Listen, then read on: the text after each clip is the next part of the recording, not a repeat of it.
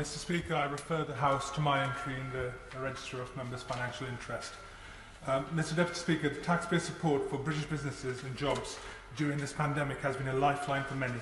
But today we hear that Rolls-Royce, which has benefited handsomely from the public purse, whilst moving highly skilled jobs abroad, intends to shut down its historic Barnoldswick site until after Christmas and offshore the work to Japan, Singapore and Spain, in a clear attempt to break the current industrial action there.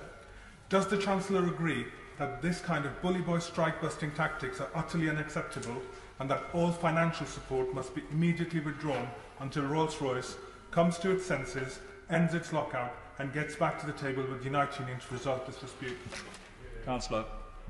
Well, Mr Speaker, I know the aerospace industry has been suffering a particularly difficult time over the past few months, and that has impacted businesses like Rolls and others up and down the supply chain. We have put some measures in place to help airports and indeed get people flying again and enjoy conversations with specific companies all the time. But I'd urge all companies to work constructively with their workforces through what is a difficult period and hopefully find resolution. Collectively, we are all trying to protect jobs, Mr Deputy Speaker, but it is, of course, a very challenging set of circumstances.